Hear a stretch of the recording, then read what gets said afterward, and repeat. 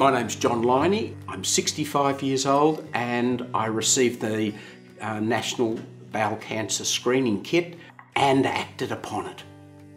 Up until that point, my life's been pretty good, very active, very healthy, positive with life. Life is good.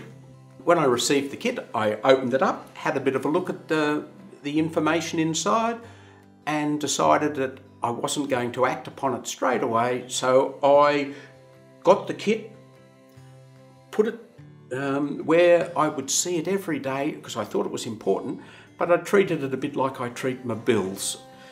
It took me a little while to realise that I'd better do something about it, but still kept putting it off. I then received a letter from the bowel cancer people to say, we haven't received anything back from you. And that was the impetus to say, okay, I'll open the kit and use the kit.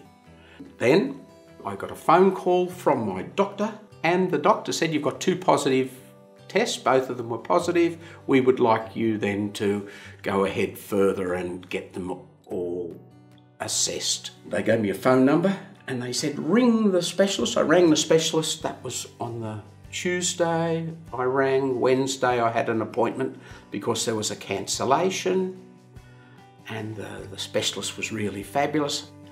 And part of the thing he said, oh, we can also fit you in on Thursday. So Thursday at the hospital to have a colonoscopy and see what's up there. And then I got a phone call to say that they've tested, they did find some polyps that they removed on that 3rd day.